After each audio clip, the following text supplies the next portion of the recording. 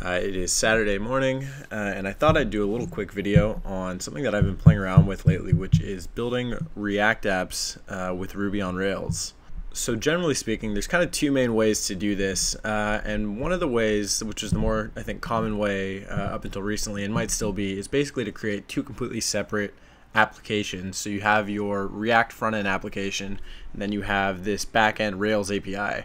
And then what you can do is make requests from your React app to the Rails API, and that's kind of how the two would interact.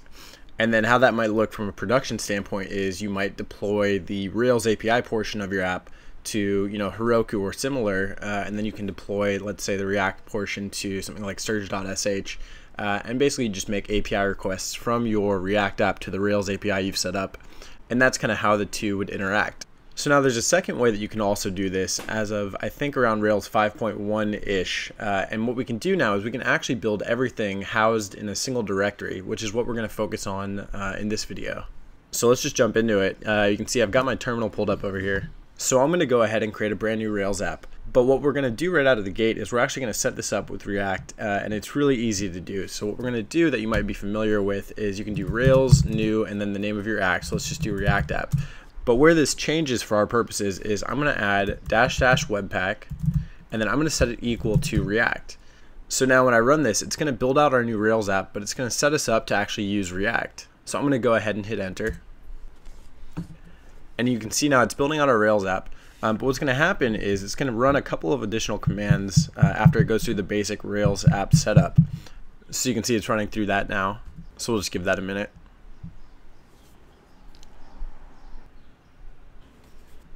So now that that's done running, you can see we've built out our new Rails app, but what we can see right here is that we've set up webpacker to support React. So let's go ahead and CD into our new app. So you can see now I'm inside of the new app that we just created. So I'm actually just going to go ahead and open that up in Sublime so we can take a look at it really quickly. Okay, so now we're inside of our new Rails app, and everything here should look pretty standard for the most part. But there's one new thing that I want to highlight as of, I think, Rails 5.1. If we jump over into app, what you have now is a JavaScript folder. And this is where all of our React is going to live. So if we look in here, you'll see some default files that they've already added for us. So you can see this hello react.js file. So if we look at this, you can see there's this hello const. You can see it's basically doing hello and then props.name. And then they're passing in the name React down here. So it's basically just a simple little hello world that they put in as a demo for you right out of the gate. So now I think what would be helpful is to kind of work through how this actually gets rendered into the view files of your Rails application. Because as of right now, if we were to fire up our Rails server, this isn't going to show yet for a couple of reasons. One, we haven't actually set up a root path, and two, this isn't getting rendered into any of our view files yet. So they kind of explain how to do this up here, but let's just run through a quick example.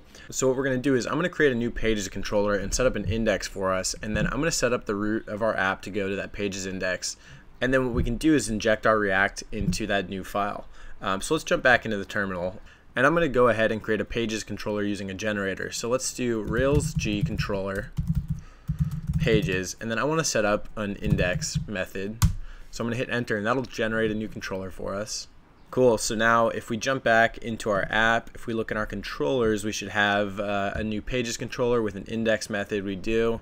So I'm going to jump into config, and I want to set up our root path. So I'm just going to get rid of this and do root pages index. And now if we fire up our Rails server using Rails S in our terminal, when we navigate to localhost 3000, the default root page of our app will be our pages index. So what we can do then is we can jump into our views, and we can jump into pages and index here. And what we want to do is basically inject that React from our JavaScript folder into our index file here. So in order to do that, if you look back in this file, they give you an example here of the JavaScript pack tag. So what we want to do is just copy that, and over in our index file, we can just inject that here. So now let's see, we're running our server, so we should be all good. So now if I jump into Chrome and go to localhost 3000, cool, so we can see just like that, we are now loading our React components into our index view file. Okay, so now let's expand on this a little bit more. So I'm going to create a components folder inside of our JavaScript folder in our app here. And then what we can do is start creating our own components to expand on this. So I'm going to do a new folder, and I'm just going to call it components. And inside of that, let's create a new file, and I'm just going to call that app.js. And now what we want to do is, in this file, we're going to import React from React. And then we want to create a new class and call it app. And our class is going to extend react.component. And then inside of this, we'll do render, and then we'll do return. And then inside of this, we'll add some custom code. So let's do our own just quick little hello world, just so we're comfortable with creating a components folder, creating our own components, and then injecting them back into our page. So inside of this, I'm just going to do div hello world, and then let me fix the formatting here. And then down here, I'm just going to do export default app. So now what we can do is back in our main page, and I'm just going to rename this to index.js. So now we actually don't need a lot of this, so we can go ahead and delete pretty much all of that, clear that out. And what we want to do is, I can delete this too.